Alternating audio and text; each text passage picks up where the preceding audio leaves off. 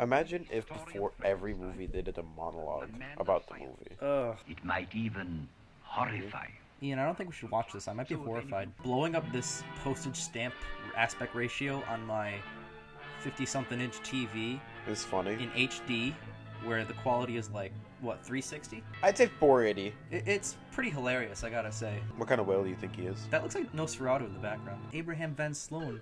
He was Van Helsing in Dracula. Edward Van Sloan. Edward Van. Yeah, I mixed up the names. They both have Well, Van. he's also Van Helsing in this movie. Their names are bisected by the word Van, both the character and the actor. I forget how much I love not Igor in this movie. What if you show up to a funeral making that face and just creep up? Why does he have a lamp with a bell in it? Can you answer that question? I can't answer many questions, Ian. Legend says this guy is where they got the inspiration for Frosty the Snowman. I don't see the eyes made out of coal, but he does have a thick, juicy ass. What was So this? is Igor like... That's not Igor. We already determined Sorry, this. is Igor knockoff? Is he mentally challenged? He has a hunchback. Yeah, but he acts dumb. Well, I think it's because he's dumb. Okay, so he's dumb and also is hunchbacked. Yeah. Okay. The moon's rising. We've no time to lose. How long does it take to dig a grave? Of freshly dug soil. Now, if this wasn't freshly dug soil, it'd be hard, there'd be rocks, it'd be fucking annoying. But that soil was just dug up for a casket, so it should take like 15 minutes. He's just resting, waiting for a new life to come. Audience. Staring directly at us, telling us what's happening. He looks like a big Lego piece. Who, Igor? No, the fucking Oh, Lego that guy? piece they took out of the ground.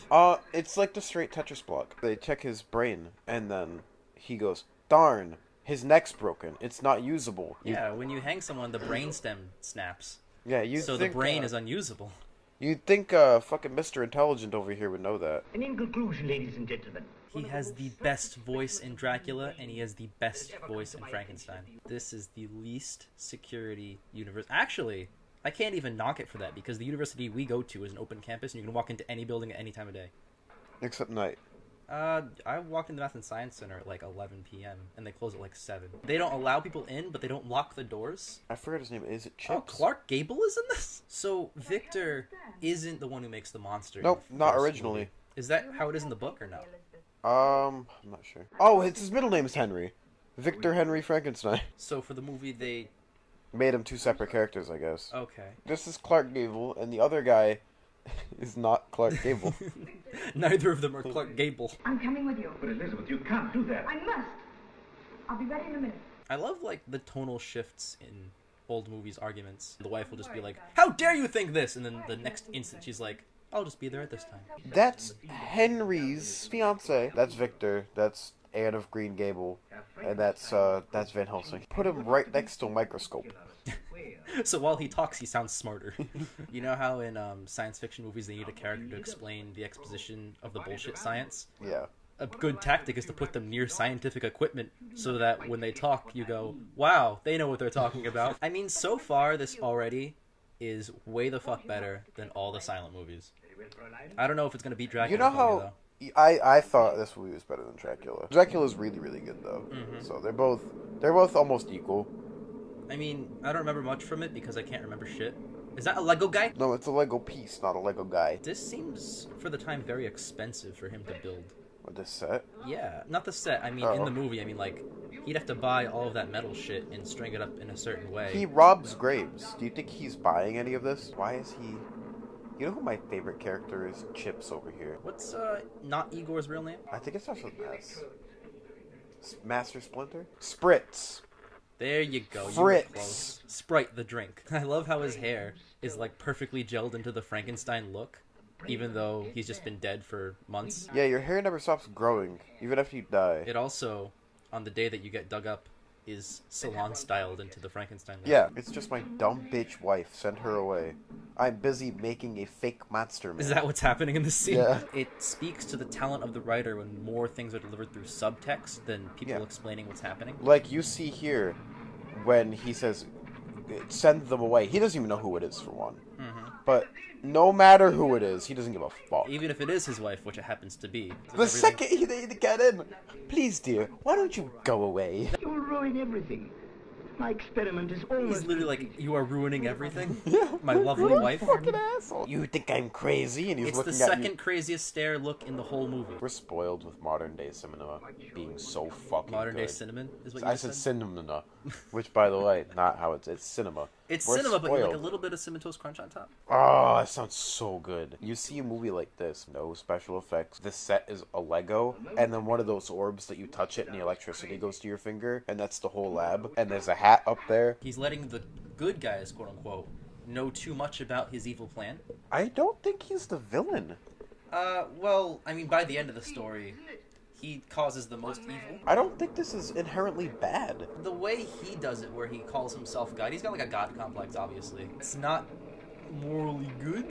You know Sure what it I mean? is. I mean, I think the same thing, so. Look at Boris Karloff's awkward white guy legs. You think that's why the monster doesn't wear shorts? That's why he's screaming out. He's, oh, my legs are too ugly. Legs. I need to hit the gym, fam. So looking at the original Yes. Igor character, Yes. it makes a lot of sense why Daniel Radcliffe played the Igor character in the new movie, because he looks eerily similar to him. Even though that Victor Frankenstein movie was not Universal, so they couldn't use anything specific to Universal, so the monster looked nothing like our version of Frankenstein that we know in our head. What do you think of it? What I think of the movie? Yeah, it was fine, right? I liked it. I didn't love it. Yeah, I I thought it felt was like decent. a lot of what they did with the reveal was a bit bleh. Like, all the monster really did was just jump around and hit things a bit for Yeah. 2 minutes.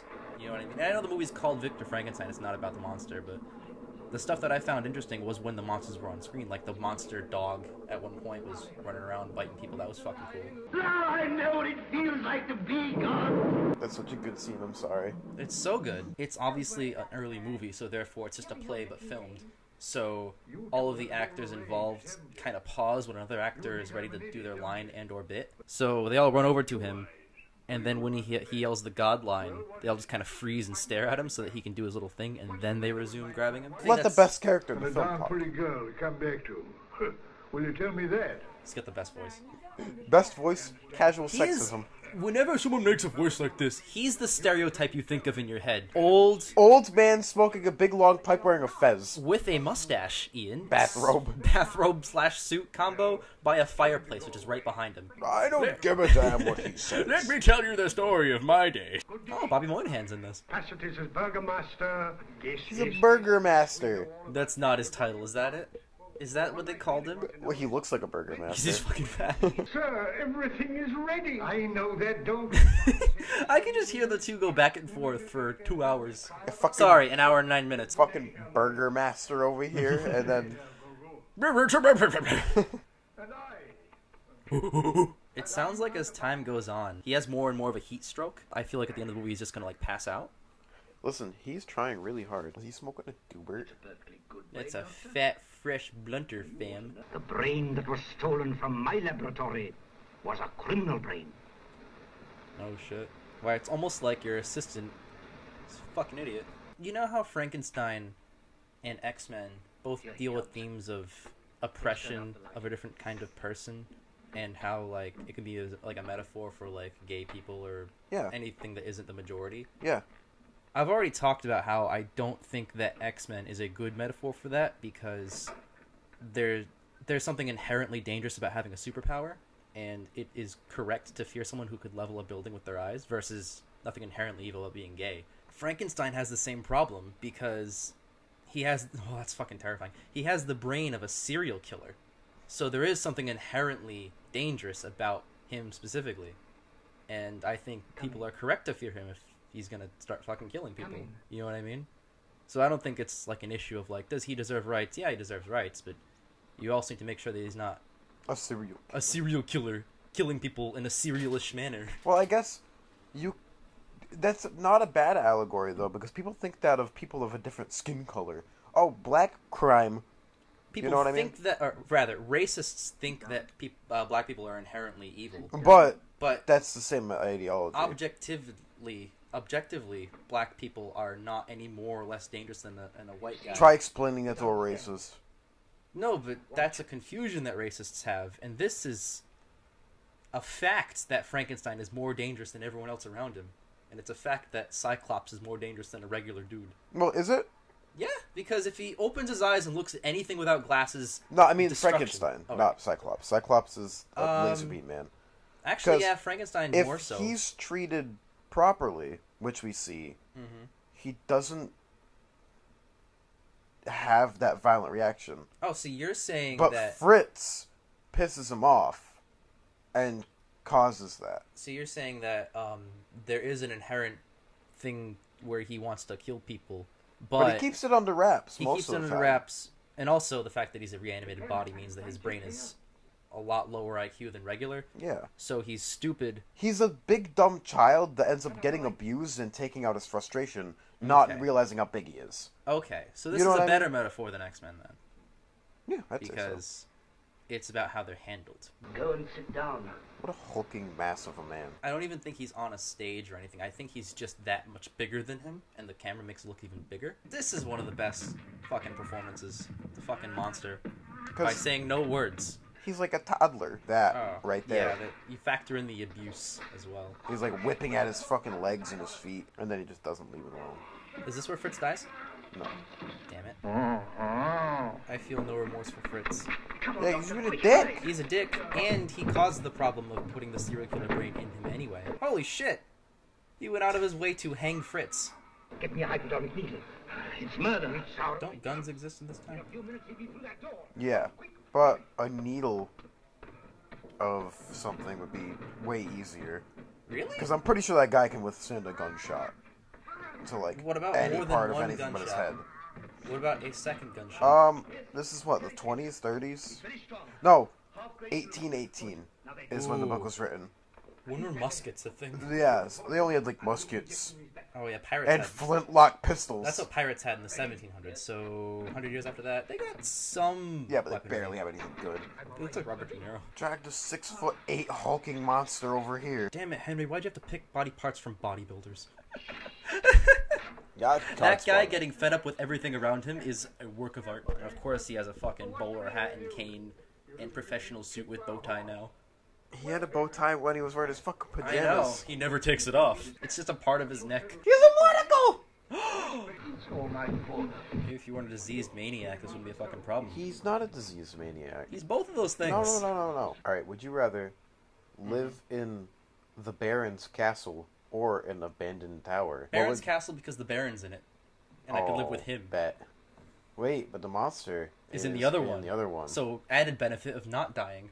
No. I love the way he lumbers around. You know, when you came over to do the show today, and I looked out my window and you got out of your car, that's how you walked up to the door? I always just lumber. Aimlessly and look in every direction, without bending any limbs. My grandmother wouldn't let him drink it.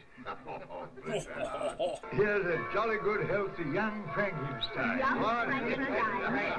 This is ironic foreshadowing. Give the servants champagne. Don't give them the good shit. Don't waste good shit on petty servants. Ugh, they're women too. They don't deserve rights. And then tomorrow, I'll invent Monopoly and put my face all over the board. It looks like the city where Gwynplaine from The Man Who Laughs jumped off the building and sword fought a guy. That movie sucked. Yeah. Oh no. It's this scene. Having very little working memory of this movie, this scene is, it's something. You stay and play with the kid. Kiss your child on the lips.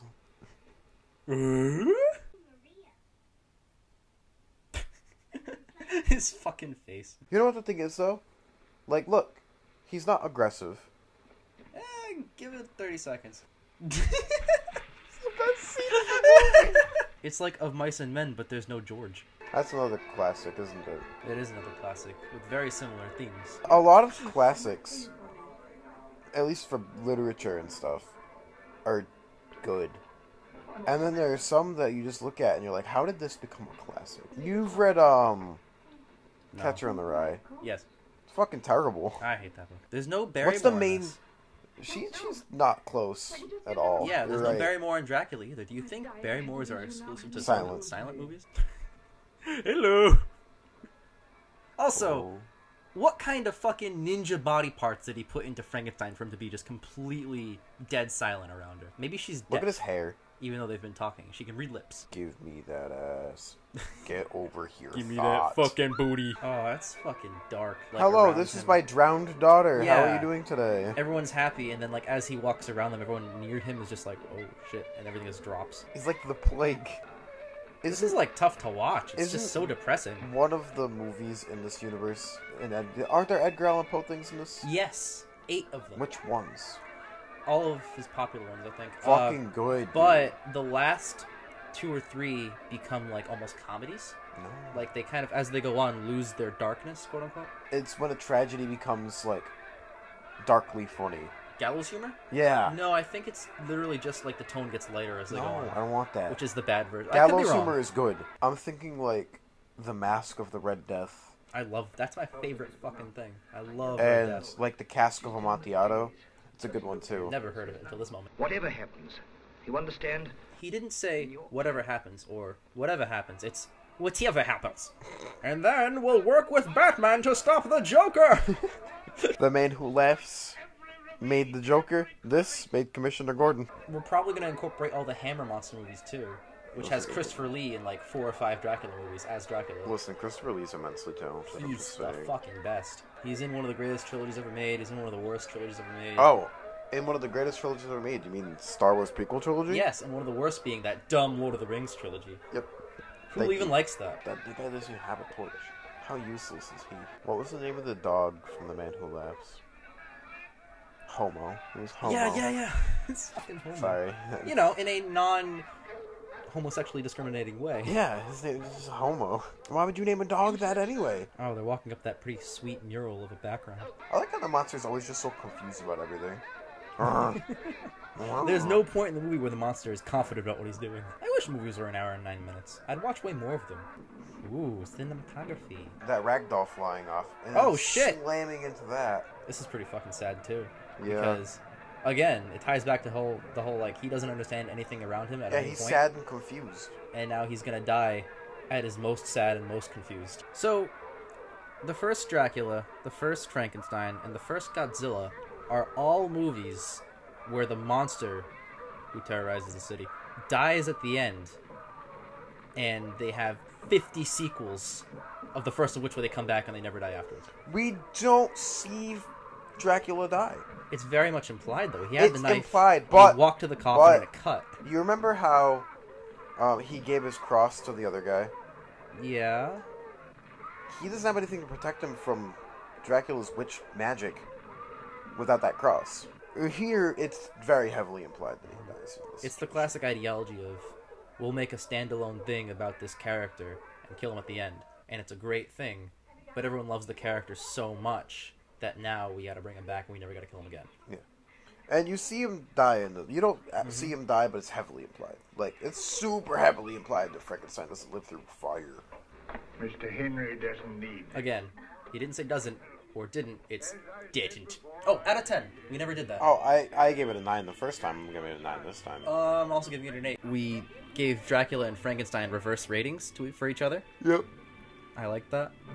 The next one up is, Abbott and Costello meet Abbott and Costello. Murders in the Rue Morgue. I said it Oh, wrong. this is gonna suck ass. It's the first Poe adaptation, Okay. so maybe Maybe they'll do good. it'll be good. It stars Bela Lugosi as well. Is that That's Dracula, yeah. Yeah. Dope.